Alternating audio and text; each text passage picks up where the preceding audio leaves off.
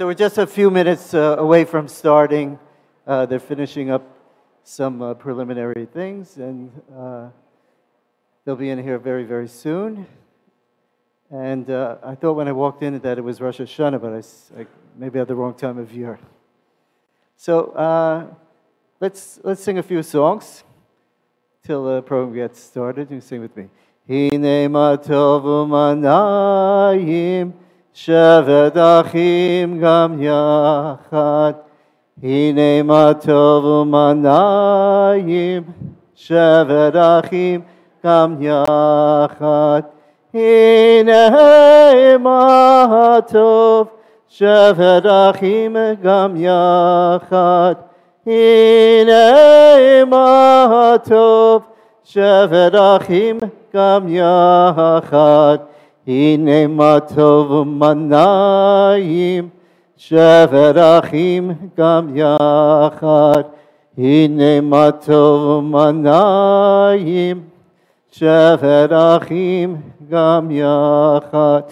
Oseh shalom bimromav Uyaseh shalom aleinu ve'al kol Yisrael ve'imru imeru amen. Oseh shalom bimromav Uyaseh shalom aleinu ve'al kol Yisrael ve'imru imeru amen. Ya'aseh shalom, Ya'aseh shalom, shalom aleinu v'al kol Yisrael. Ya'aseh shalom, Ya'aseh shalom, shalom aleinu v'al kol Yisrael. V'imeru amen. The program is going to begin.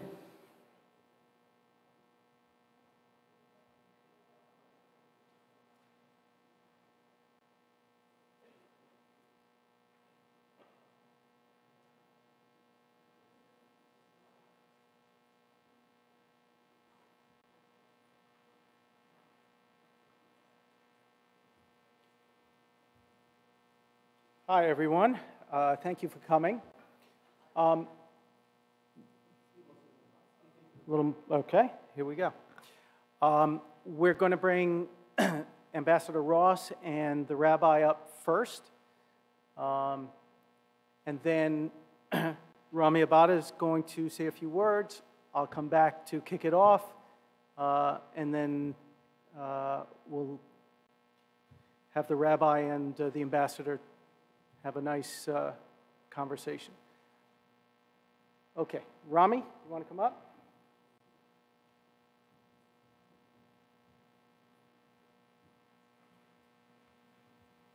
Thank you. Bruchim Abayim, Shalom Aleichem, a big hello to everyone for coming to our inaugural Woodbury Jewish Center Education Series. You should save your programs and your ticket stubs. Keep it with your Mickey Mantle 1956 baseball card. It's probably going to be worth a lot of money one day. We recently had an event a few months ago, and the same phrase applies now, and that is Hine ma tov u'manayim shevet achim gam yachad. How pleasant it is to be with brethren, to dwell together tonight. It's really heartwarming to see so many people from all over Long Island, so many synagogues from all over Long Island here tonight. We have clergy from all over Long Island from the different shuls. We have board members from different shuls over here. To see the support from some of the Jewish organizations in the area, JNF, Israel Bonds, Salman Schechter School of Long Island has a lot of representation here today. It really makes it feel like Kulanu Mishpacha, like we're one big family. A few months ago, when the position of adult education on the board of directors of Woodbury Jewish Center was taken on by Rob Dweck, sitting with a few of the other board members, and we were saying, I wonder what that role is going to be like. Is he going to teach us how to count to 10 in Hebrew? Chad, Shtayim, Shalosh, Arba? Is he going is he going to teach us the alphabet, Aleph, Bet, Gimel, Daled. Little did we know that Rob was going to think incredibly big and come up with the idea, the vision of a program like this. And we're really honored to have such a great speaker here tonight, such a great program. So Rob and Alyssa Dweck, the architects of this evening, want to give you a hand and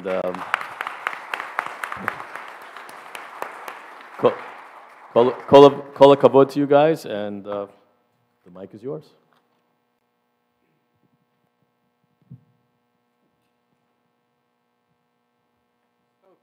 Okay.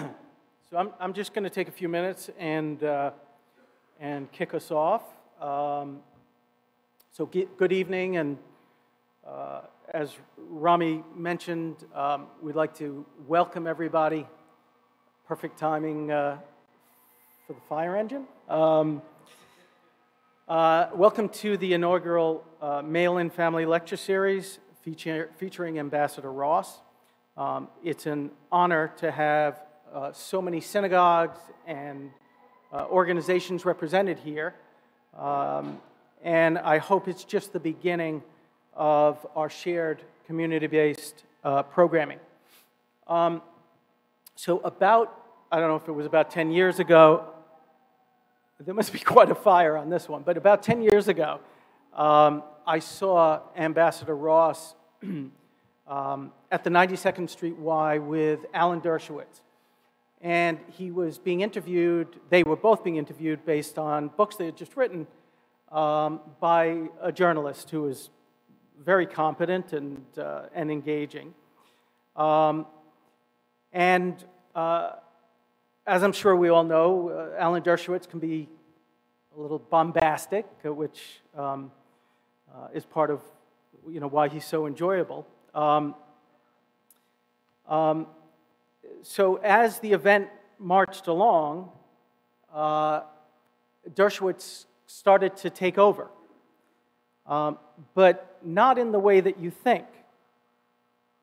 He started to turn and ask the ambassador all the questions. And it was so clear that he was as enthralled with the ambassador, although they know each other for a long time, as the journalist was.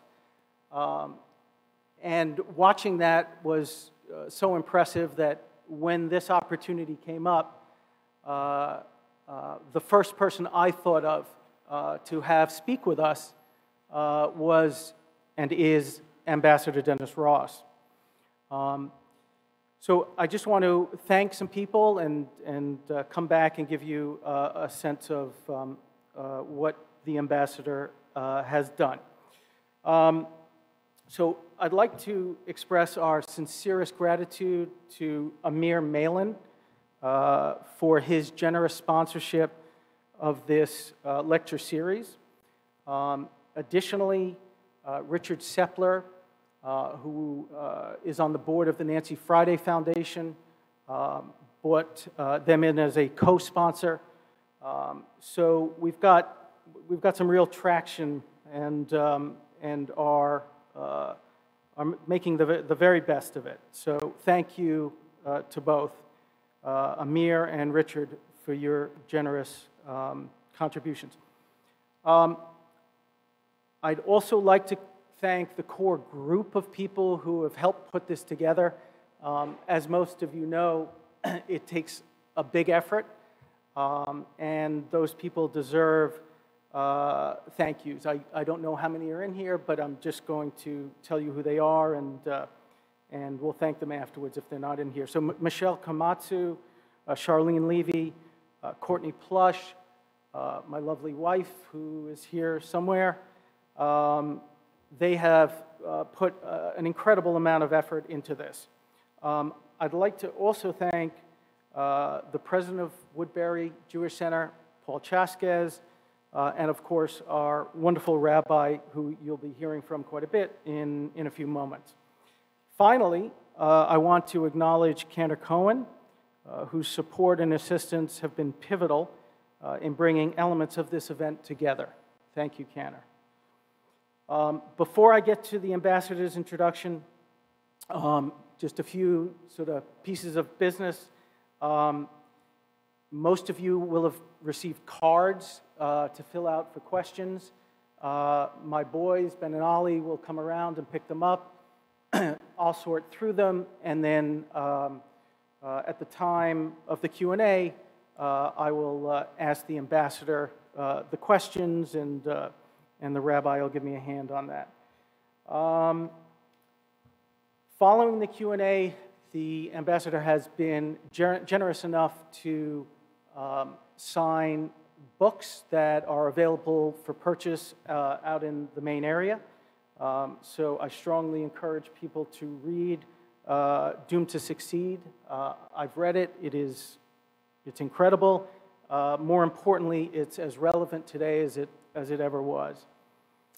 So finally, I'd like to introduce our distinguished guest, Ambassador Dennis Ross. Ambassador Ross is a true luminary in the field of diplomacy, renowned for his profound understanding of the Middle East and his tireless efforts towards peace and stability in the region. Throughout his illustrious career, Ambassador Ross has been an instrumental force in shaping international relations, from his role as Director of Policy, Planning in the State Department under President George H.W. Bush, where he played a crucial part in the historic Madrid Peace Conference, to his pivotal contributions during President Bill Clinton's administration as the U.S. point person on the Israeli-Palestinian conflict. Ambassador Ross has consistently demonstrated an unwavering commitment to diplomacy and reconciliation. Currently, he is counselor and William Davidson Fellow at the Washington Institute for Near East Policy and teaches at Georgetown University's Center for Jewish Civilization. Thank you, Ambassador, for coming. Before we start the program, I kindly ask everyone to rise as the cantor will take the stage and perform the Star-Spangled Banner and Hatikva.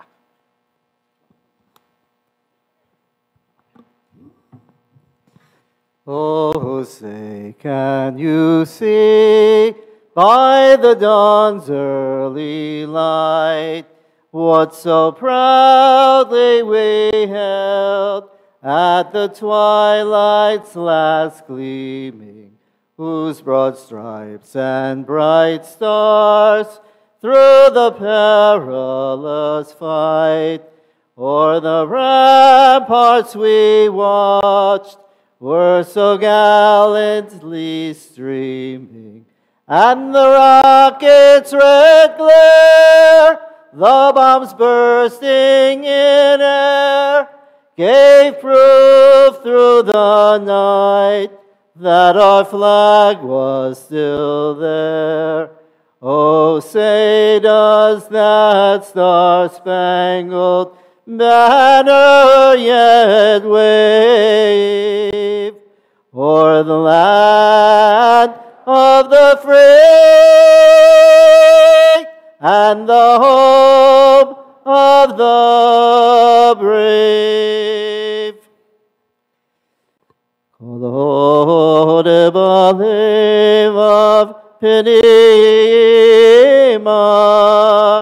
Nefesh Yehudi Homiya, Ulefate Mizrach Kadima, Ayin Letzion Sophia, Od Lavda Tigavateinu, Hatigava Bachnoda Lepayim, Leodam Chovshi, Meyaretzeinu, Be'eretz Zion, Yerushalayim, Leod Amechovshi, Meyaretzeinu, Be'eretz Zion,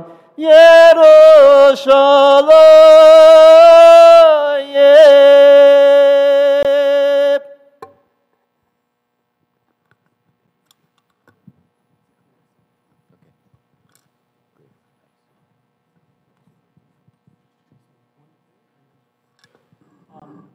I just want to say one thing before we start, and that is to thank the officers from the second precinct who have come to support the community. So thank you very much. Appreciate it. All right, yeah. It's not a good microphone. You want to get right up in there. All right, so first, I want to say you obviously have my respect for your long and lasting bio alone, but you claimed into my heart a few moments ago when I said, oh, did you eat enough? Do you want more food? And you said, don't worry, I'll eat again when we're done. I want to begin in a totally different direction than I planned on, based on something you said to me in the hallway. You said that you were speaking at another campus last night, and that a Palestinian student got up and gave you a hard time, basically saying, you know, the entire concept of Israel is a colonial state. Yeah. We've had this at our own local school district as a claim from some of our parents, and so give us some tools. What do you say in response to that question? First, I'm glad you asked, because this has kind of taken on a life of its own, and it couldn't be more wrong. Now, why do I say that? One, there was always a historic Jewish connection to the land, always. Two, there was always a small Jewish presence, even after the destruction of the Second Temple, throughout really the millennium since then, there was always a small Jewish presence.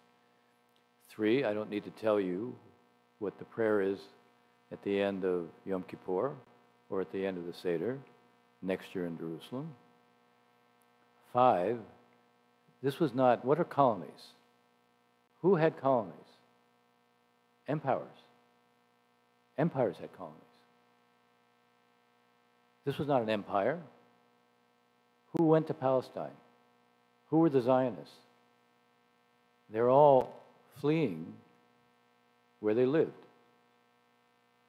You know, Leo Pinsker, who was one of the Zionist philosophers from Russia, actually a doctor, he described the Jews as being a ghost people because he said they lived on the fringes of society. They had no standing anywhere. And Herzl, who wasn't steeped in the religion, who wasn't even fully aware of what was going on in Russia and Eastern Europe and the pogroms, but he was heavily influenced by the Dreyfus affair. And he had come to the conclusion there was no way the Jews could live, even in the so-called places that were enlightened, like France. So who goes? These are people basically who are refugees. And by the way, more than half the population in Israel today, probably 60%, are Jews who come from the Arab world. They were forced to go with nothing. It wasn't like they had a choice. They were forced to go with nothing. You know, when Golda Meir, the thing what made Biden such a strong supporter of Israel, this is a story he tells over and over and over again, which is just a reflection of how much it affected him. He's a 29-year-old senator. He's there in 1973, and he asked Golda Meir, I don't know, given everything you're facing, all the threats, how do you sleep at night? She said, we have a secret weapon. We have no place else to go. The anti-Zionists want to say everybody came from someplace else. Well, first of all, most of the people the vast majority of people who live in Israel today, guess where they were born? They're born in Israel. This is not a colonial state. This is not a settler state. This is a nation state of the Jewish people. If you say this is a colonial state, what you're trying to say is the Jews have no right to be there. And what you're also saying is the Jews are not a people, and therefore they don't have a right to self-determination. So the way you take this on, I just describe this in pretty straightforward, simple terms. This is not, it doesn't take a big treatise. It's a very straightforward set of points, and the simplest of them is the people who went there, they had no place else to go. Thank you so much. pivoting to a little more of what's going on at this exact moment, the news has all over the place, again, the two-state solution as the solution for this moment. Is there really, is it really feasible? Is there a partner for this to create? Is there a version of a secure Israel that also has another state of Palestinians alongside it? Look, as complicated as it is, you have two national movements competing for the same space. You have two national identities. In one state, inevitably, they're not going to coexist. If you look at the rest of the region, every single place where you have more than one national identity, sectarian identity, or tribal identity, you have a state that's either at war with itself or completely paralyzed. So you look at Libya, you look at Lebanon, you look at Syria, you look at Yemen, you even look at Iraq. These are all places where you have more than one identity. In the Middle East, coexistence doesn't seem to work real well, at least internally within states. So two national identities, they're not going to coexist in one state. Now, can you produce a second state? And the answer is not soon. But what is needed is two states for two peoples. By the way, what I just said, that formula, two states for two peoples, that's the formula you should be hearing. Don't talk about the two-state solution, because there are a lot of Palestinians for whom two states means a Palestinian state and a binational state. Oftentimes, one of the arguments has been, well, the Jews are a religion, they're not a people. No, the Jews are a people, and they have a right self-determination, and they've built a state. That's the point. So two states for two peoples. Now, can it be achieved soon? No, it can't be achieved soon. But it does mean those within Israel who want to prevent a second state are going to produce a one-state outcome. And Israel can be Jewish or democratic, or it can be a Jewish democracy, but in one state it's going to be hard to be a Jewish democracy if the numbers don't permit that. So how do you bridge what I just said? That on the one hand, you ultimately have to have something that other than one state, because that's a prescription for endless conflict. Yet on the other hand, if you had a Palestinian state today, it would be a failed state. And we don't need one more failed state in the Middle East. If you're sitting in Israel today, left to right, this is not just Bibi Netanyahu, it's not just Ben-Gvir and Smotrich. This is the entire body politic.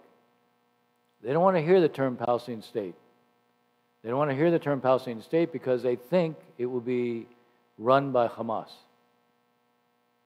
So if you're going to have a Palestinian state, it's going to have to emerge only after a period of time, and there's going to have to be a series of benchmarks of performance that have to be met before you have a Palestinian state. I was telling you, I was in Israel from December 10th to January 5th. I went there from the UAE, and I had, a couple weeks earlier, I had been in Saudi Arabia. So I've been in the Arab world in Israel since October 7th. And I said to the Saudis, because they said, look, if you're in the Arab countries right now, and we can speak more about this, if you're in the Arab countries right now, the only thing you're seeing on the Arab satellite television networks, and I do at least 2 interviews on these networks a week, the only thing you see are the images in Gaza, and they're awful. If you were watching them, that's all you watch, you'd be affected by it. So all the leaderships, they're on the defensive. They want a ceasefire now. Ask them at the same time, you want Hamas to reemerge? The answer is no. We want Hamas to lose, and we want it over now. I understand the desire, but it's a magical solution. It's not possible right now. If you're going to have a second state, a Palestinian state, what is required? And I said to them, let me ask you a question. You want a state that's run by Hamas? Oh, no. You want a state that could become part of the axis of resistance, what the Iranians call the axis of resistance? I call it the axis of misery, because actually every state that's part of it is a collapsing state. And by the way, to show you how well things are going for the Iranians, they play up the idea of elections You know what the turnout was in Tehran for this election after the Supreme Leader campaigned on you have to go out and vote, and if you don't vote, it's a threat to our national security? 11%. Not exactly a vote of confidence. Anyway, I say, you want a Palestinian state to be a member of the Axis of Resistance? No way. You want a Palestinian state to be a source of instability in the region? No way. You want a Palestinian state that lacks the institutions, which it does, the Palestinian Authority does today, so that it will be a failed state? No way. So I said, so let's agree on what are the kind of benchmarks that have to be achieved that everyone can see that this is a state that not only would be a sustainable state, but it'll be a state that contributes to peace and coexistence, is not a threat to it. So I will still talk about two states for two peoples, because one state for me is the end of Zionism and what it was meant to be. But two states for two peoples also can only evolve over a period of time, and there can't be an automaticity to this. So let's say Saudi, UAE, they come together, they go to you, you set the benchmarks because we trust you, you're the guy. Is there any group of people from the Palestinians to take their leadership? Can you give us some names? Look, there are people, but I think I can give you names. You can write them down. No, look, the problem is it's not individuals right now. There needs to be a generational change on the Palestinian side. Look, in 2007, there was the Bush administration organized all the donors, went to Mahmoud Abbas, Abu Mazen, the president of the PA, and said, we will cut you off unless you appoint Salam Fayyad as an empowered prime minister. So he did, and he cleaned things up. Now, after 5 years, he was forced out because he made lots of enemies because he cleaned things up. There are people like that. There's a guy named Bashar al-Masri. He's built a city from the ground up called Rawabi. It's about 10 minutes from Ramallah. I say that every Israeli should see it, because if you saw it, you'd realize you'd have a very different view of the Palestinians. One of Marwan Barghouti's sons was one of the people who was, a 30-something, one of the guys helping to develop it. And I asked him, this was not Marwan Barghouti, who's in jail, it was one of his sons, and I asked him, I said, so why are you doing this? And he says, because I want my son to have a future. There are people like that. I had a Zoom this past week with a guy who's in his 30s, who spends half the year in Geneva working for an institute, and the other half where he's from, which is Hebron. And I met him actually in the UAE, and he wanted to follow up with a Zoom meeting afterwards. And one of his questions to me was, what's your advice to me about how I can affect things politically here? And he said, because I don't just speak for myself. And I said, well, first of all, if we can't succeed in recreating the approach on reform that was done in 2007, don't waste your time, because it's a closed system right now. But that closed system in the West Bank, the PA, 91% of the Palestinians in the West Bank want Abu Mazen to resign. 80% believe that the Palestinian Authority is corrupt. So you have to get reform. You have to produce reform. And once there's reform, part of the reform has to be creating openings for a younger generation to come in and help run the administration. Palestinians, by the way, are an extremely talented people. They have the most, on a per capita basis, they have the most highest number of advanced degrees of anybody in the Arab world on a per capita basis. Everywhere they are in their diaspora, they're successful. So it's not that they aren't talented, and it's not that they can't, in the end, build what could be a very successful state. It's that they've never had a leadership that makes it possible. Okay, we're putting you in charge. Thank you very much for solving that problem for us. Let's zoom out slightly. As you mentioned before, there is obviously, he's got to get closer to the microphone. You mean you want to hear me too? Oh, Yeah. Okay. The zoom out. So obviously, this is part of a larger region. And in particular, we hear a lot about Sunni and Shia Muslims. Can you talk about how that dynamic conflict, whatever word you want to choose, is playing out in the Israeli-Palestinian conflict? Yeah, I would, let me put it this way. The notion of Shia-Sunni conflict, I mean, it's been there, but I think to put it in the proper perspective, this is about Iran. This is about Iran with proxies. And by the way, one of its proxies is Hamas, which is Sunni. So it's not, I think we have to get beyond this schism. There is a schism, but I think you have to look at it through the lens of what Iran represents in the region. And Iran has created, a network of proxies. And these proxies basically, most of them do Iran's bidding. And what does Iran want to do? Iran wants to dominate the region. First part of it is a kind of traditional Persian nationalism, where they think they look down on the Arabs, they think they have a right to dominate the region. Part of it is the ideology of the Islamic Republic.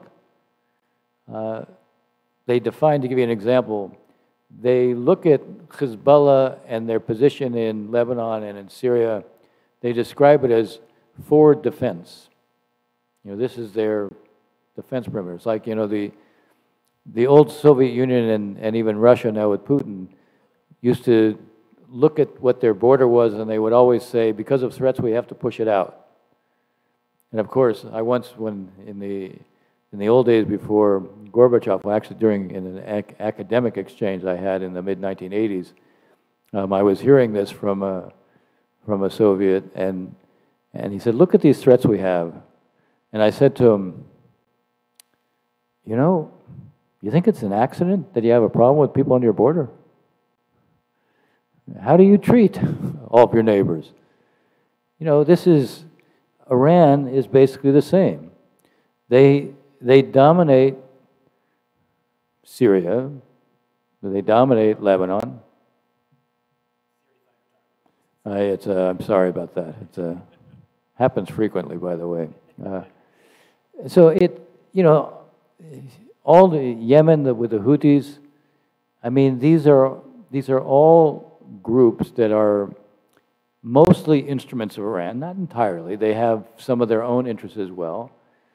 But Iran looks at them as a vehicle of intimidation and coercion. Now, they look at them differently as it relates to Israel. Now, one of the keys is to understand the pursuit of the Iranian nuclear program.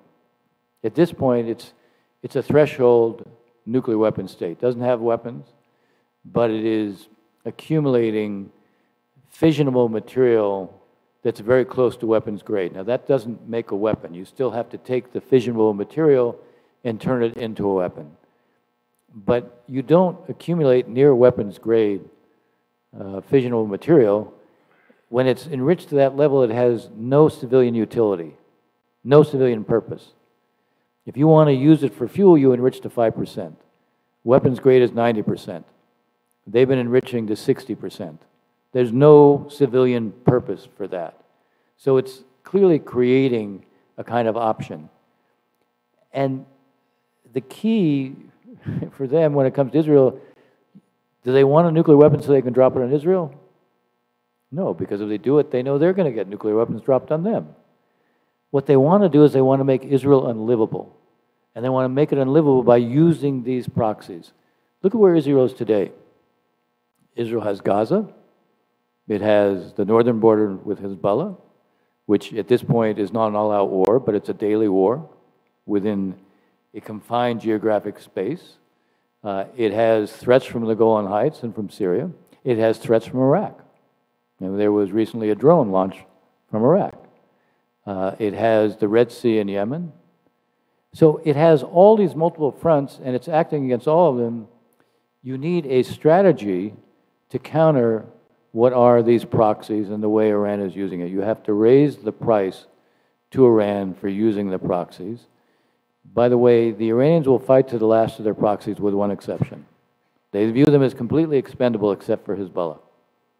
Hezbollah is the only place where they have successfully exported the Islamic Revolution, and Hezbollah is like the equivalent of their Foreign Legion. They're the ones who were the stormtroopers in Syria. You know, the Russians came in, they bombed. But they weren't doing it on the ground, it was the Hezbollah was doing it on the ground. They're the ones who train the Houthis, Hamas. Each of them now has indigenous production capabilities. It was Hezbollah that went in and set those up and taught them how to use them. They produce their own drones now. It was Hezbollah and the Quds Force of the Revolutionary Guard, but it was mostly Hezbollah. And if that wasn't enough for Iran, they have 150,000 rockets. And the reason they have 150,000 rockets is because they are the deterrent of Israel hitting Iran's nuclear infrastructure. The Iranians have spent 40 years developing a nuclear infrastructure. They spend hundreds of billions of dollars on it. And for them, Hezbollah is the deterrent. You hit the Iranian nuclear infrastructure, 150,000 rockets. And what I was saying before we came in here, Israel is deceptively normal today. If you're not in the northern part of the country, in the southern part of the country, life seems normal. It's deceptive because everybody has this collective sense of loss. It's deceptive because the pictures of the hostages are everywhere. It's deceptive because there is clearly a loss of a sense of security.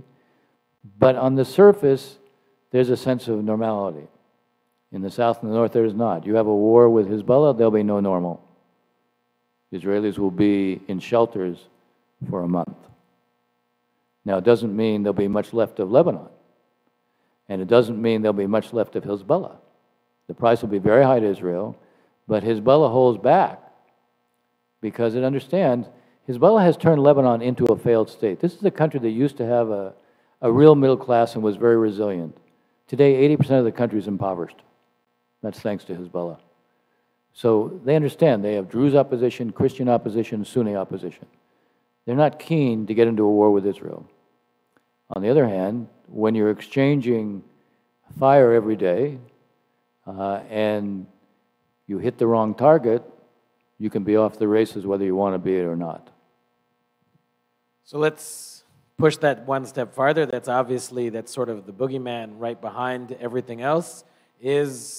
What is tomorrow? Do we think that this day-to-day war is going to just keep going indefinitely? Is there a pause, a stop? Where are we headed? Starting in Gaza, you mean? You want me to the north too? In the north, in particular, I'd love to know more for sure about Gaza right now, since you brought up Hezbollah in the north. Yeah. Well, there's a relationship because Nasrallah says, the head of Hezbollah, Nasrallah says they will continue doing this until there's a ceasefire. When there was the pause the first time that went on for 8 days, they stopped. So there is a relationship. And partly this is the ladder for him to climb down. He's carrying out daily strikes into Israel, and Israel is retaliating. And he's doing it because he says, okay, we're tying down the Israeli forces in the north by doing this. And so they can't be diverted to the south. Now, that's a nice argument for him. It's a nice, useful pretext. You know, Israel had 5.5 divisions in Gaza. It now has 5 brigades. So its presence has been dramatically reduced in Gaza. It's not like, you know, there would be these forces in the north are going to go back into Gaza because Israel is in a different stage of its military campaign. But it suits Nasrallah's purpose to say we're tying down the forces because it also gives him an excuse not to have to do more.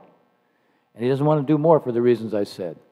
But I also said, you know, look, just in the past week, you know, yesterday they hit Kiryat Shmona with 30 rockets. The Israelis have killed a couple hundred of the Hezbollah fighters and some of the most important commanders in the south and people quite close to Nasrallah. And after that's happened, then Nasrallah has a barrage of rockets that goes into Israel. For the most part, he continues to attack only military targets, not civilian ones. There's been a few civilians who've been killed, but it's primarily they're hitting military targets. When they have a barrage, then the Israelis respond. Last week the Israelis hit up in Baalbek, which is about 60 miles north of the border. That's well outside the bounds, the geographic bounds that the two sides had been respecting. So Nasrallah ratchets it up, and then Israel shows, okay, when you ratchet it up, the price is going to be high. And there's a risk that is associated with that. So Israel's trying to deter these kinds of strikes. But you can hit the wrong target. That's what I mean. At the beginning of this, I said there was about a 25% chance that we'd see an all-out war between Lebanon and Israel. Right now, because there's been a ratcheting up of the targets that are being hit, I put that as between 30 and 35%. Still less likely than likely. But when you're dealing with the prospect of war, that doesn't leave me feeling real comfortable. Yeah. So let's zero in on Gaza. Yeah. Let's start with the end and work back to the beginning, which is there an end? Do we think, Ramadan's next week? Is there any possibility of this deal? I'm not sure that we're going to see a deal by Ramadan. Clearly, the administration, the president wants it badly. And for good reasons. I mean, if you get there's the deal, that the proposal that's been on the table talked about 3 phases. What looked to be a Hamas move was they were saying, okay, in the first phase, which each of these 3 phases would be 45 days. In the first phase, they were saying there doesn't have to be an end to the conflict. We'll only discuss that in phase 2. And the basic deal that was being discussed was you release a hostage for every day of the pause. So they were talking about 40. Now 40 included all the women, including the women soldiers. It included the elderly and the sick and anyone who was under 19. The reason it was more than 40 days is because they said, okay, a week to start this and then a day. So we're really talking about, it's probably 47 days. There does seem to be some dissonance on the Hamas side between the outside political leaders, people like Ismail Haniyeh and Yahya Sinwar, who is the head of the Izzeddin al-Qassam brigades, who is really the guy running Gaza and is the guy responsible for October 7th. He seems to be holding out. And I think the reason he's holding out, and it's worth sort of explaining this in some detail, when he was responsible for this, it was his decision. In fact, there are stories out now that the political leadership of Hamas weren't told by him, which is believable to me. He lives in a small circle of conspiracy, but also he's a master of disinformation. I mean, what they carried out was a campaign of deception, and the Israelis basically bought it because they had a set of assumptions about him. They felt he'd been in Israeli prisons for 23 years. He happens to be fluent in Hebrew. Did pay a lot of attention to the Israeli media. Was clearly paying attention to the upheaval over the judicial reform or overhaul. But he was portrayed to me by the senior military and intelligence people as someone the Israelis understood because he had a prisoner's mentality. And what they meant by that was those Palestinian prisoners will try to ratchet up pressure to get some kind of reward. And that's the way they read him. And he played into it. And that's what contributed to October 7th. So what were his assumptions? His assumptions were when they carried out this, that Hezbollah would launch an all-out war against Israel. You're hitting Israel they have 150,000 rockets. They could hit Israel with 3,000 to 4,000 rockets a day. At least 75,000 of those rockets, at least half of those rockets can cover most of Israel. At least 50,000 have a lot of payload. They would saturate the whole Israeli. It's not you hear Iron Dome, but they'd saturate Iron Dome, David Sling, the Arrow, which would require the Israelis to go into Lebanon. There'd be no alternative.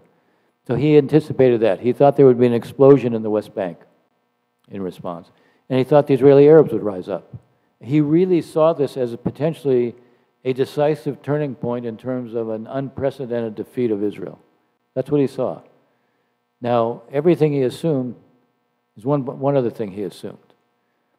Understand that he was released in 2011 as part of the deal to get Gilad Shalit. 1,026 Palestinian prisoners were released to get Gilad Shalit, the Israeli soldier who had been kidnapped. And he was one of those. So, you know, it probably wasn't such a leap for him to think, gee, if we take a couple hundred hostages, that will deter the Israelis from coming in. Okay, they'll bomb us, but we're in the tunnels. And if they kill a lot of Palestinians, great, because it turns the world against Israel. And we're in these deep underground tunnels, the bombs don't affect us. And they won't come in on the ground because they'll be threatening the lives of their hostages. So he made a series of miscalculations. And now he knows that Israel is actually, and I want to explain this in a second. Israel, if you define victory a certain way, not the way Bibi is defining it right now, Israel's not that far from it. Meaning if you define the objective as the demilitarization of Gaza, Israel is demilitarizing Gaza right now. When Bibi says we're going to have total victory, no, you're not going to have total victory because you're not going to eliminate every Hamas. You're not going to eliminate every Hamas with a gun. Why do we have 3,000 troops in Iraq right now? Why do we have 900 in Syria? We defeated ISIS. But this is an ideology. You don't militarily defeat an ideology. So define an objective you can achieve, because then you win. Define an objective you can't achieve, then it looks like you failed. So he, right now, realizes things ain't going well from his standpoint. By the way, it seems the external Hamas want to do the ceasefire deal, or I mean the 6-week deal. They're willing to accept, let's just accept the 45 days or 47 days. He, I think, is banking on the fact, okay, I was wrong up until now, but Ramadan, this is you fast from dawn to sunset. You spend the day in reflection. This is an highly intense religious experience. And the deeper, the more emotional the religious experience, the greater the potential for an explosion if the Israelis do something like on Jerusalem. You know, Ben-Gvir wanted to limit prayer. Really a smart thing, right? Let's limit access. Israel's always been known. What have they been known for? They provide freedom of access for religious sites because they're different than others. And what does Ben-Gvir want to do during Ramadan? He wants to limit Arab and Palestinian, Israeli Arab and Palestinian access to the Aqsa Mosque and Haram al-Sharif. You know, you want to create an explosion? That'll create an explosion. It won't just be Palestinians, by the way. So this is, Sinwar is counting on, you know, having an explosion in Ramadan, and that this will basically rescue him. Now, does that mean for all of Ramadan he'll hold back? Could be that he wants to see what happens, say, the first week of Ramadan. And if nothing happens, then maybe he accepts it. I have also felt if the noose was really tightening around him right now, he would have more of an interest in a reprieve, which a 6-week pause would do. So I'm not sure the noose is tightening around him right now. Although, look, he is a master of disinformation and deception, so I'm not sure. Okay, so if I take my Apple News feed as gospel, then Israel, the IDF is regularly... You want to use this? You want to use this? Let's try. Hello? All right, we'll give this one a shot. If not, yes, I will, but thank you.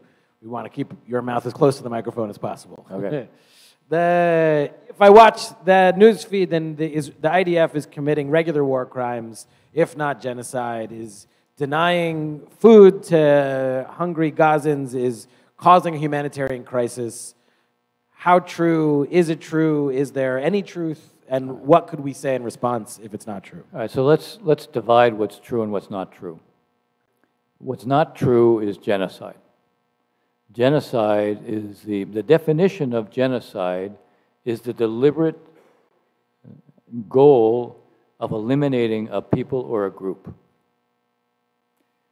If Israel was trying to eliminate all Palestinians, they wouldn't drop leaflets to have people evacuate. If Israel was trying to eliminate all Palestinians, they would not have created safe passage areas in Gaza. Israel is not trying to eradicate the Palestinian people. That's what genocide is.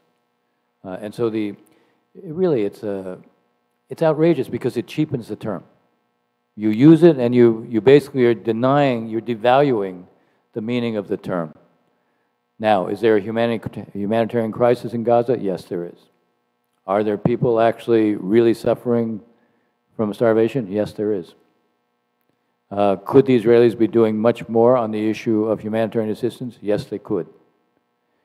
Is Hamas diverting some of the humanitarian assistance that's going in? Yes, they are. This is like a rapid-fire round, you know. So, why are we seeing the problem that we're seeing? Part of it again goes back to the body politic in Israel. There is this collective sense of, not only the collective sense of loss, but a collective sense we have to do something about the hostages. How can we be giving humanitarian assistance to them that Hamas is diverting, at least in part, and they're holding the hostages? We're dealing with two different universes right now. In Israel, the collective sense of loss is so powerful, the sense of trauma is so great, there is an inability to relate to what's happening on the ground in Gaza to Palestinians. First of all, if you're there in Israel, just as I was saying, if you see Arab satellite television, all you see are the images of what's happening in Gaza, and there's nothing about October 7th. If you're in Israel, there are no images of what's happening in Gaza. It's just not in any of the media. You'll see pictures of fallen soldiers, but you don't see any of the suffering. It's like, because of the trauma, they can't absorb it. So there's pressure from the public not to provide humanitarian assistance. Now, it's been wrong-headed of the leadership to go along with the pressure. As understandable as the pressure might be, because those images are the reason that Israel is losing the information war.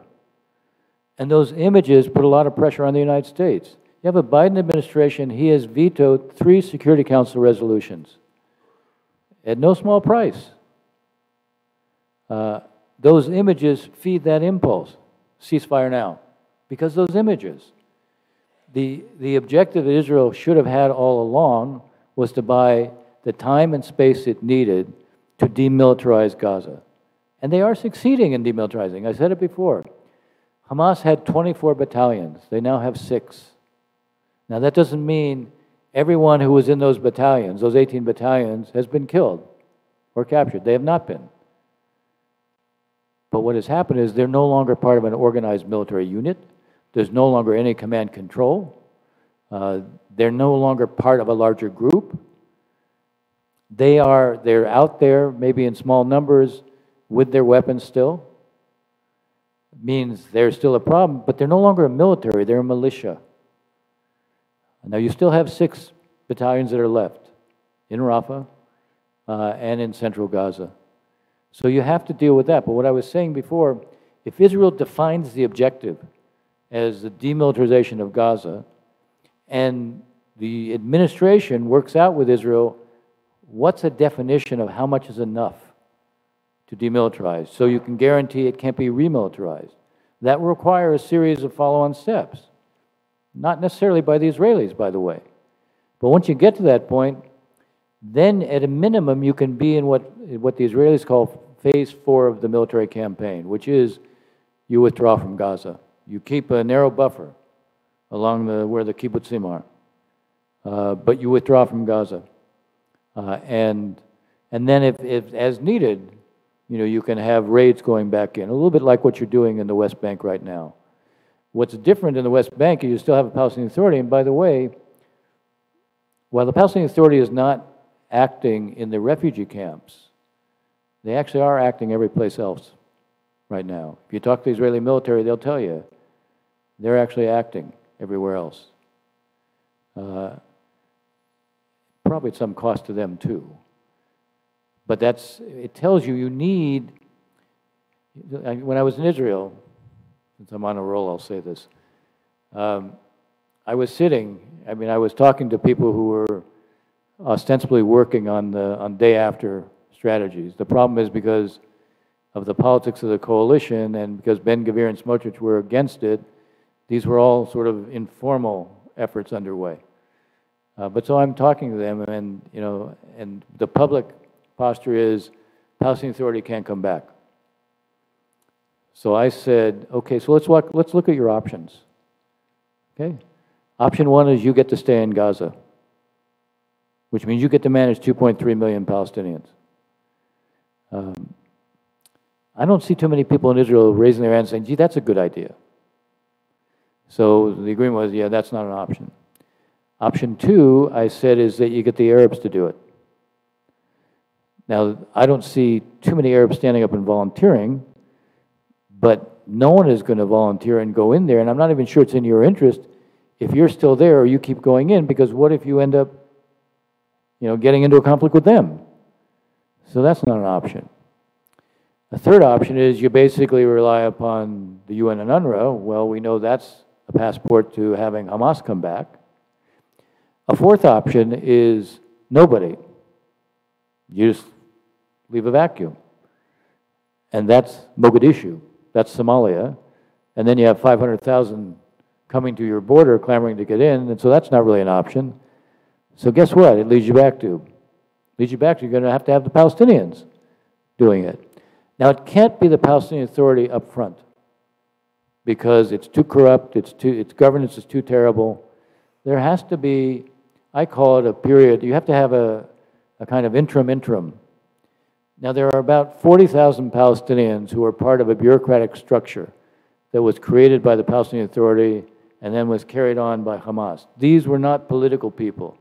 These were the people who basically were responsible for water, electricity, managing the day-to-day realities of life. There's about 40,000 of them. There's a community of Palestinian business people in Gaza, some of whom I've known over the years. They're Palestinian business people from the outside. I've been proposing, and I'm still waiting for it to happen, we should create an international humanitarian board. The Gulf states say they will not pay for reconstruction unless they have a political horizon and an endgame of a Palestinian state. And the problem with that is I've already gone through. Maybe if it's a real distant horizon, but the fact is you can't have a Palestinian state without creating a series of benchmarks that will take time, A, to be carried out, and B, to be believable. So you can still bring them into a humanitarian board because they'll pay for humanitarian relief. You have 1.3 million Palestinians now. 85% of the population of Gaza has been displaced.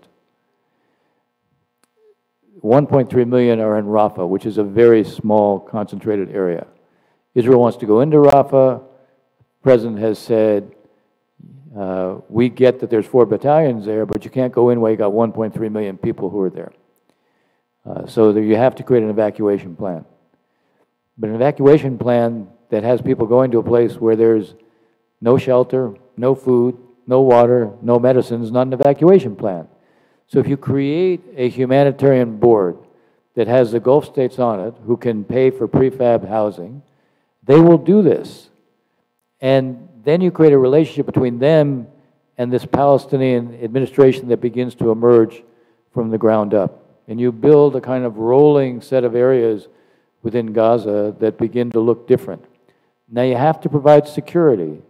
And I think one way to do that is to hire security contractors. What people don't know right now, the UAE is an example. The UAE runs a field hospital in Gaza in full coordination with Israel. They provide their own security for the field hospital. They have just moved in 5 automated bakeries that can feed 420,000 people a day. They provide their own security. This is the UAE. So you're already seeing their readiness to take humanitarian steps. If you bring the Gulf states into this humanitarian board, you have them playing a role under a humanitarian rubric.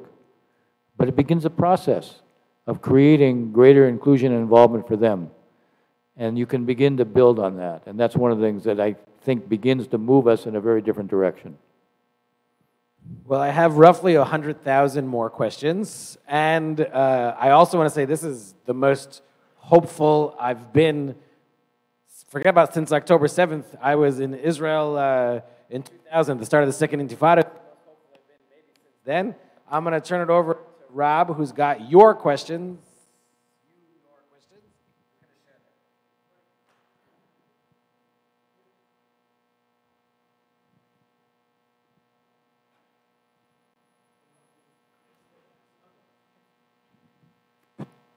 Okay.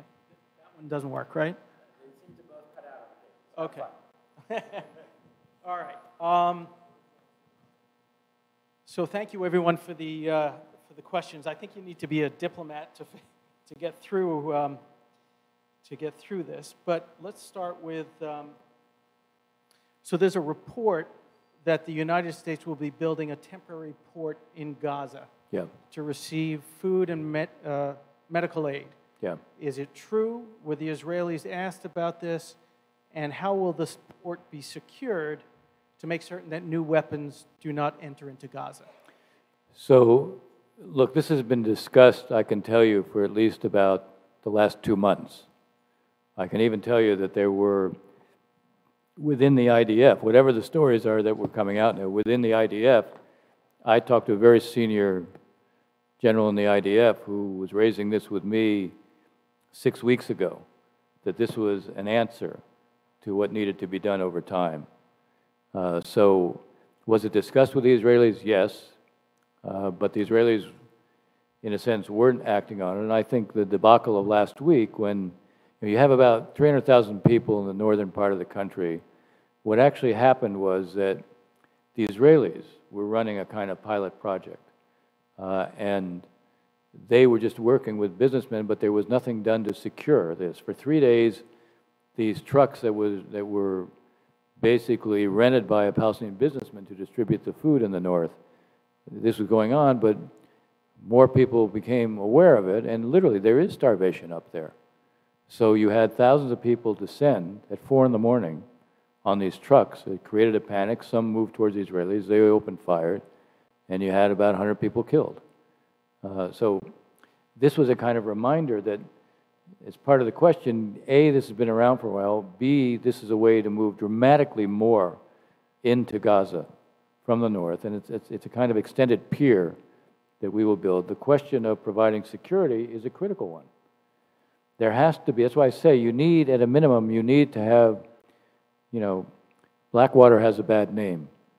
But the fact is there are contractors out there who don't have a bad name, who do this. And by the way, they can also hire local Palestinians as part of this. So there will have to be security connected to it. It will take a little while to be able to produce this extended pier. How will it be screened? All of the material will go from Cyprus. You'll have basically what is a maritime corridor. Everything will be inspected in Cyprus, loaded on the ships. They'll go in, and then you have to have, that's why the reason you have to have security is, one of the problems was when the Israelis began to allow humanitarian assistance to go in, they didn't do anything with regard to thinking about how it would be distributed. And they didn't do anything when Hamas showed up with guns and started diverting it. So, it was not enough to sort of, okay, you're asking us to do humanitarian assistance. They didn't think about the follow-on step. There has to be, a lot of what we've seen, by the way, is a complete lack of planning. And it reflects the in a sense, how much Israel was, in a sense, put on the back foot. It was completely surprised. They didn't plan for any of this. The assumptions were the threats were in the north or in the West Bank, which is where all the forces were. Almost nobody was in the south. And there wasn't a military plan either for what to do, because they didn't anticipate this is what they would have to do. Now, having said what I just said, on the military front, what we've seen, once again, is exactly what we've always seen with the Israeli military, an unbelievable capacity to adjust, to innovate, to create in the worst possible circumstances. In 1973, in the Yom Kippur War, the Israelis were surprised not only by the attack, but also by the tactics. They were surprised by the use of anti-tank missiles. They were surprised by the surface-air missiles. Israel lost 800 tanks the first week of the war. They lost 1/3 of their air force the first week of the war. And yet they turned the war completely around. They adjusted as it was like the equivalent of flying a plane with one wing. But they adjusted. Same thing has happened here. They had no real plans for how to deal with the tunnels. But they've now come up with one in the midst of the war. So they are succeeding militarily. What I've been trying to get at is you can succeed militarily and lose politically. Given the cost, you can't afford to lose politically. So you have to have an objective that lends itself to winning, not just militarily, but politically. That's what I mean by demilitarization and then creating. Okay, here's a level of demilitarization. It has to stay this way. Now, what's the structure that's going to prevent material from being diverted? What's the structure that's going to prevent the Egyptian-Gazan border from being used to smuggle in? Reconstruction, no one is going to invest in it unless it's very clear that Hamas is not running Gaza.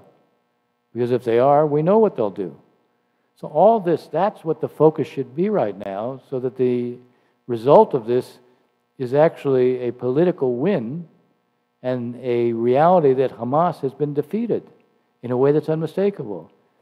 You know, I was talking to a senior Arab official, and his observation was, you know, this would be the first time that one of Iran's proxies has been defeated.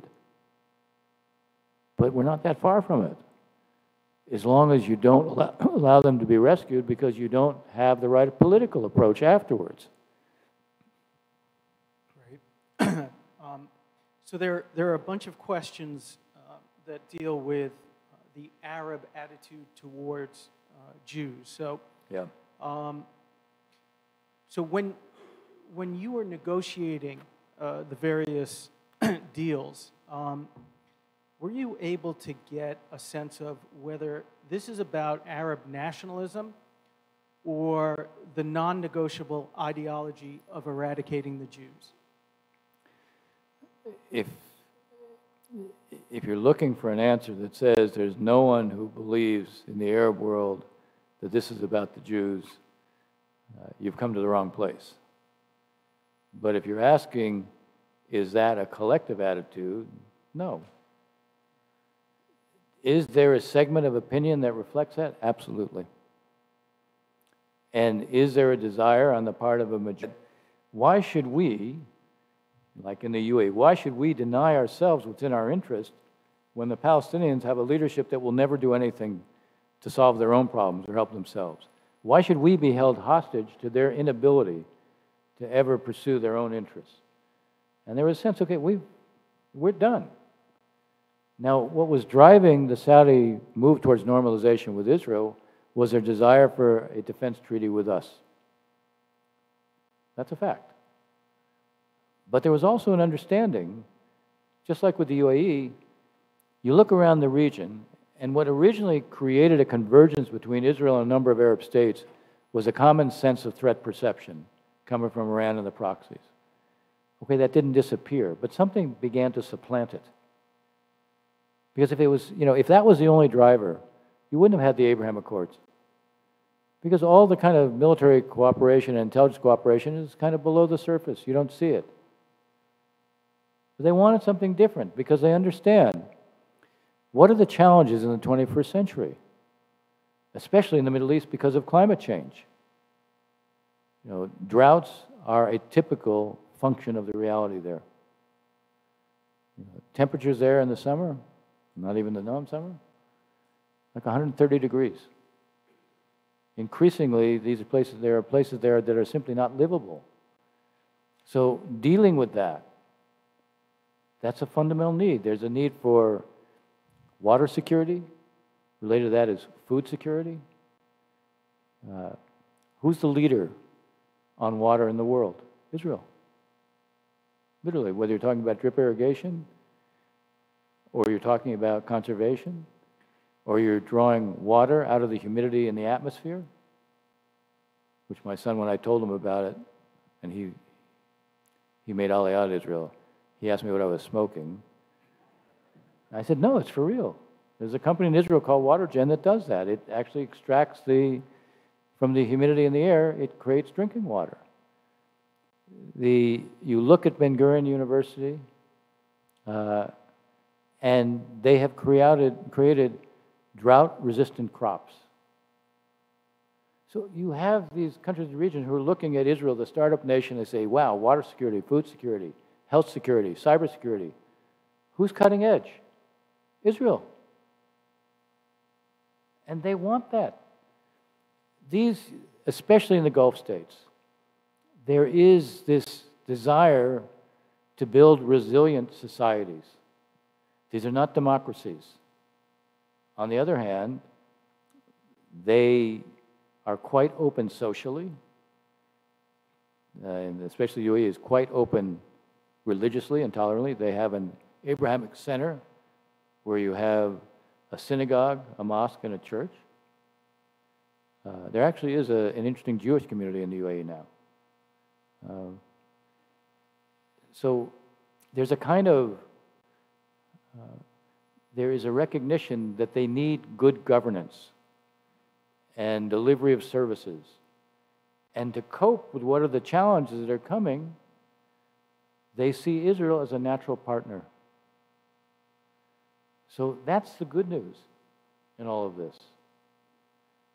What they also have discovered because of October 7th and its aftermath now, they thought they could ignore the Palestinian issue, and now they know they can't.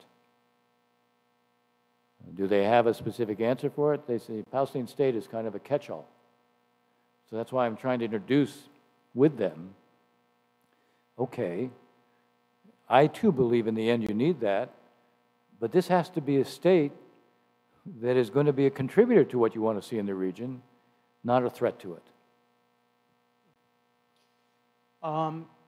Okay, so as it relates to the day after, I've heard you talk a lot about power vacuums and that being a considerable concern for you. So how do we get to the day after without leaving significant power vacuums? I mean, this is kind of I'm old enough to say, I remember when there was a $64,000 question on TV. So, look, this, yeah, yeah, it's good lunch though. What I was trying to lay out is a pathway to it. You know, one of the things I was saying early on when I was in Israel, and also to our administration, stop talking about the day after. Start talking about the days and months before you get to the day after. What do we have to create between now and then to get there? What I was describing a little earlier was, okay, build these pilot projects, these areas, starting in the north, where this pier is going to be, where you're going to be able to move a lot of material in. Start in the north. First of all, you have to evacuate the people from Rafah there. Start there. But you have to create law and order. You have to provide security for the distribution. You know, the more you can do, the more you know, the old saying, there's nothing that succeeds like success. If you are showing that life is emerging again, and the life that's emerging again done without Hamas, you're laying the predicate for what can happen throughout all of Gaza. Look, it's not that Hamas remains a threat because they still have people with guns. And even when the last 6 battalions are destroyed, you're still going to have people with guns there. So there have to be other people with guns, number one. But number two, I was meeting with a very senior UN official who I've known for a long time. And he said to me, look, what we're seeing on the ground right now, he said, not everywhere, but we're seeing when Hamas emerges, we're seeing people throw stones at them. You know, to think that everybody in Gaza is thrilled with their current reality, I said 85% of the population is displaced. They're living in almost an incomprehensible existence right now. Are they mad at the Israelis? Of course. But you think they're so thrilled with Hamas, who put them in this position? By the way, so I know several people in Gaza who, fortunately, one has finally gotten out, but I was in touch with this person. And this person was describing how, you know, how tenuous things were, how threatening they were, how difficult it was, and then said to me, but of course, the Hamas guys, they're all in the tunnels. We can't be in the tunnels, but they're all in the tunnels. I'll just say this wasn't said in a jovial, supportive fashion. So to think that the people there, you know, are somehow indifferent to the circumstance and who put them in the circumstance is to ignore it. I don't mean to say there aren't people who, you know, have been socialized. You know, they've had a very active socialization process, starting with kids who are as young as 2 and 3. So yeah, I have no doubt there's a part of this population that believes in the ideology. But there's a lot of people in that population who would just like to be able to have some relief and to have a normal life and to have some future. And the one thing they know, there is no possibility of that if Hamas comes back. Okay, we have time for 2 more questions. There are a lot of questions that are political in nature. You can ask me as I walk out, okay? Yeah. No, you can ask as I walk out. Would you like to ask a question? She would like to ask a question. Sure.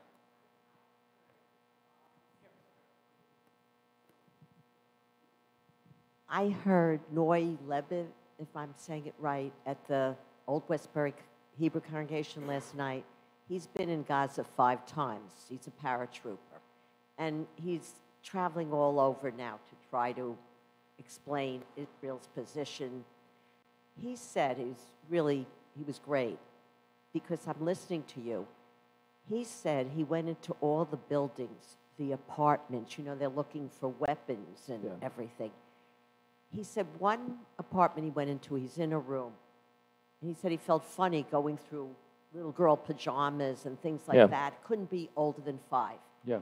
He said there wasn't, and he was all over, he's been there 5 times.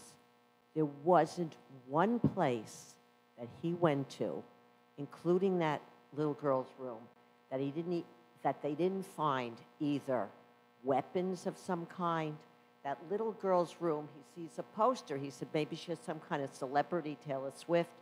It was Sinwar in her room.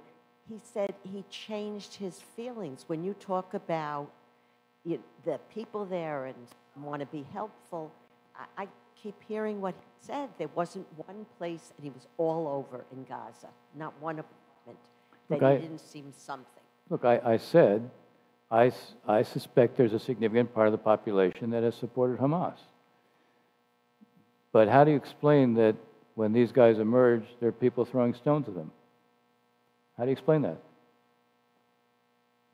I mean, you know, it's one thing, by the way, to go into all these places. These places existed before the Israelis were there, right?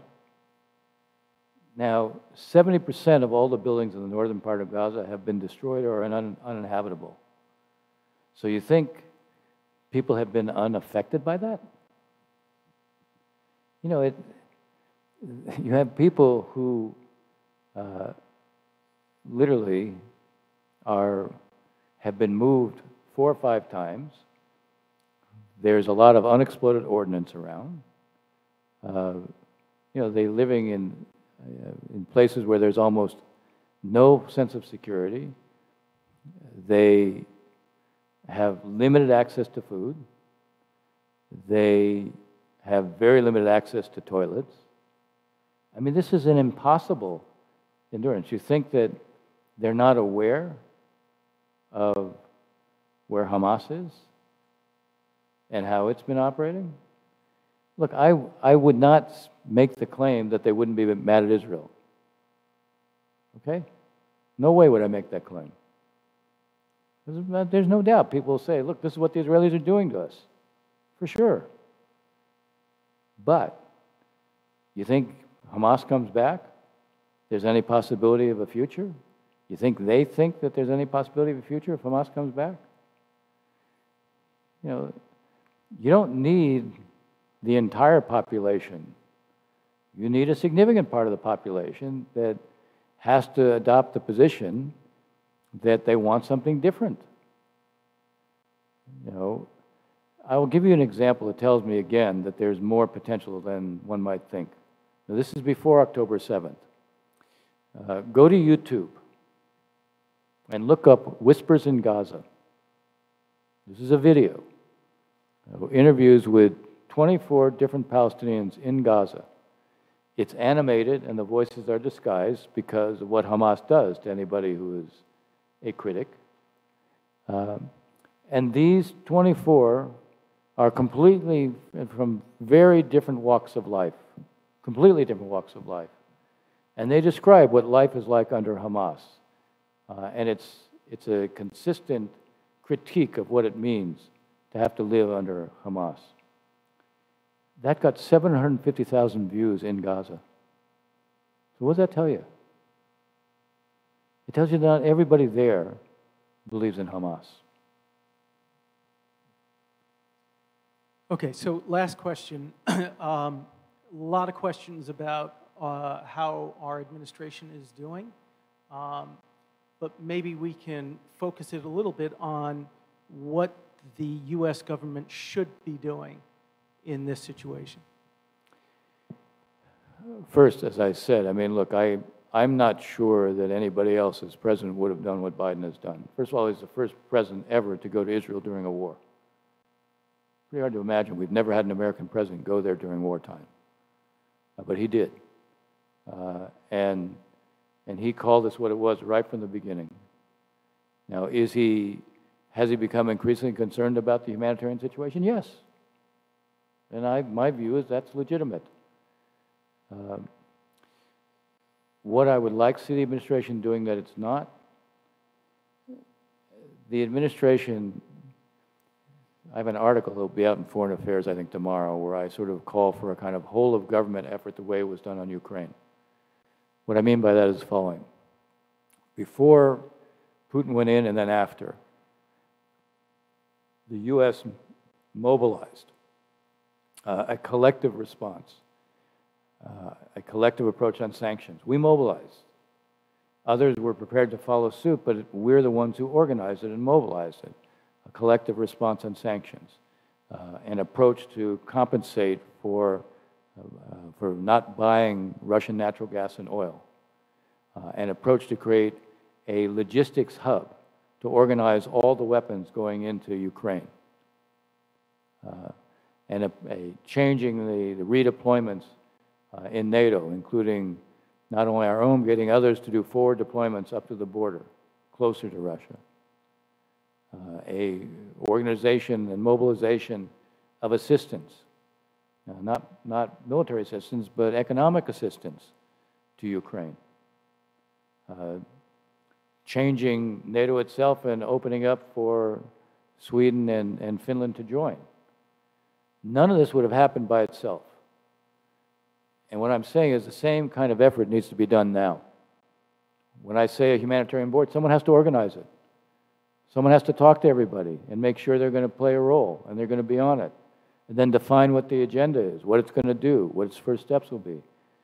We have to broker an agreement between the Israelis and the Egyptians on what happens at Rafah, not as it relates to the 4 battalions, but what it relates to at some point. By the way, these 4 battalions, these may be among the least capable and the most corrupt of all the Hamas battalions because they were responsible for all the smuggling.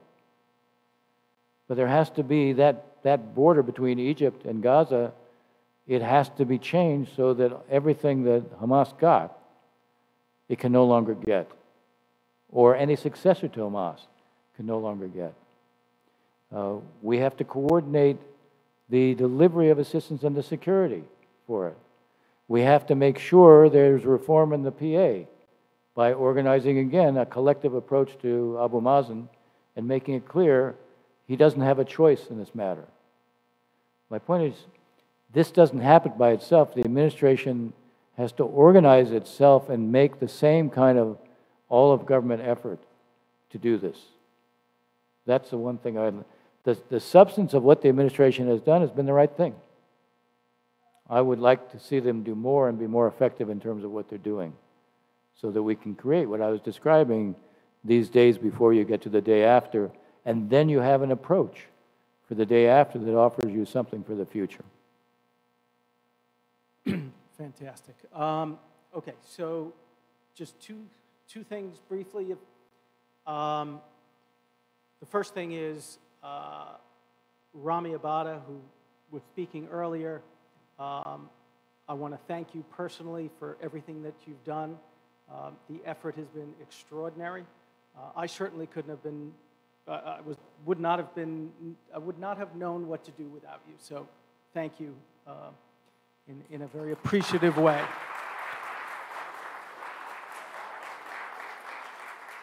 I'm going to say one other thing, and then I'm going to turn it back to the rabbi for the final word, if that's okay.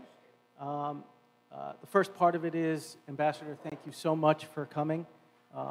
You clearly have spoken to people in a way where I think they leave with hope, which is very encouraging. The ambassador's book, as I said, is for sale on the left-hand side. He's going to stay and sign the book and take pictures with anybody who would like to. Those who were at the event at 7 o'clock, we have the books. If you wouldn't mind getting up and going over to the table on the right, my son Ben will direct you. We'll start the book signing that way. Okay? Rabbi? Well, I wish we could sit and talk for much, much longer, but based on the rustling as I read the crowd, I think we might be getting to bedtime. I want to say thank you for a lot of reasons, but there was one phrase I heard you say over and over again, which shows just how lucky we are here tonight to hear what you have to say. You said some version of, last week I was meeting with a senior Arab official. Last week I was sitting by myself in a room with COVID. But a week before that, I was meeting with preschool parents who are very important. Most of our world does not get that first access. We are filtered through so many layers of algorithms trying to tell us what we already think. So more than anything, I just want to say thank you for your firsthand experience. Thank you for still going back. Thank you for believing in the Jewish state and the project of Zionism. And like Rob said, I want to say thank you for giving us hope. I'm going to rise myself and say, let's stand up and say thank you so much to Ambassador Ross for joining us here tonight.